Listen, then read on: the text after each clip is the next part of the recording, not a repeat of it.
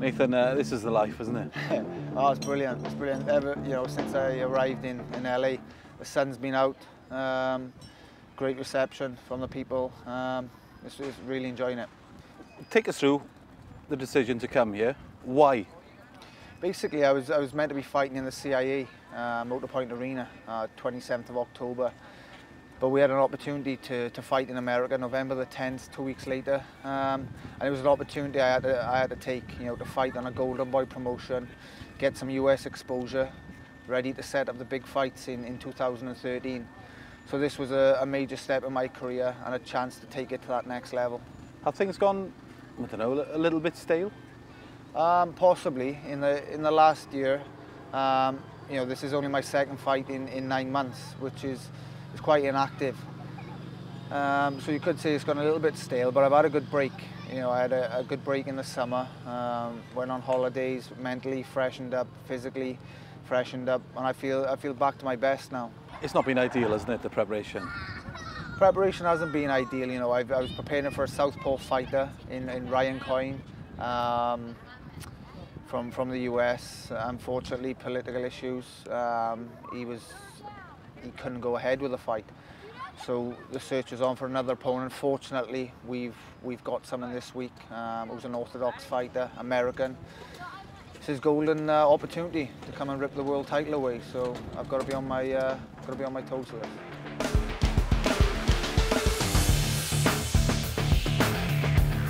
Heading down to the renowned Wildcard Gym in LA, where Manny Pacquiao trains. Just heading down for a light session. It's Tuesday now, so we've got 4 days until the fight. Light session. I think Mickey Rourke is meeting us here at the gym.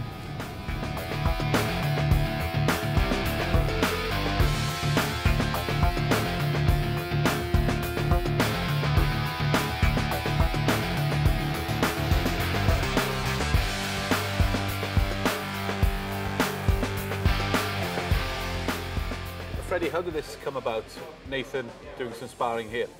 Well, my good friend Mickey Rourke called me up and asked me if we had room for Nathan in the gym, and I said we always have room for world champions.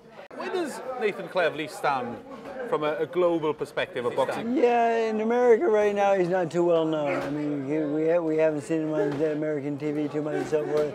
And the thing is, this was his first fight in America, and I think he'll start to get noticed because he's an excellent boxer. He's got great hand speed, good combinations. Once he learns to set down a little bit and start knocking guys out, then he'll become a star. Bit better today. He's come in. He's getting there. Saturday night, he'll be on top form. How was Nathan Cleverly? Oh man, he's really good, man. He throws a lot of punches and he's really sharp. He's definitely throw a lot of punches. He has some decent power as well. How does he compare with who you train with, who you spar with here? Well, he definitely ranks up at the top, because he pushed me a lot. I like to, usually most guys, I back him down. I'm too strong for him. But, even when I came forward, he was still there to fight me. What about the kid behind you?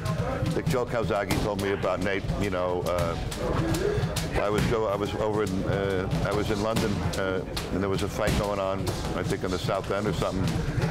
And of all the fights that I saw, I was most impressed with Nathan Cleverly. I think he fought a really strong Russian kid that night, and he was outboxing him, because he's a fantastic boxer. Bring back memories for you? Yeah, it's very hard for me to come in the gym. I get very sad and depressed when you come in and you're around guys doing stuff that you used to be able to do and you can't do it anymore. You miss it? Yeah, terribly. Yeah. Still? Yeah. We've been in Freddie Roach's gym with you. What was that like, the experience? That was a great experience. It's a renowned gym in the States. And Freddie Roach, a renowned top-class trainer. And it was a great experience. You come to LA. Joe Calzaghe came to America. Others have come before you. We spend the day with you. You're pretty inconspicuous. Nobody yet has noticed who you are. Do you like it that way, or is that another reason why you're here? In the US, no one knows me, so we need to come out here, get some US exposure, and by doing that, we'll set up the big fights then with the top American guys. Joe Calzaghe came at a totally different point in his career. Is this a conscious effort to do things a little bit different? Throw yourself into the lion's den early? Yeah, possibly so. I've come a lot earlier, but perhaps it's something I can learn from Joe. You know, he came late in his career. I've pushed things forward, coming a lot earlier, and hopefully by doing that I can get the bigger fights earlier, which is what I'm after in this boxing game. So hopefully it'll work for me.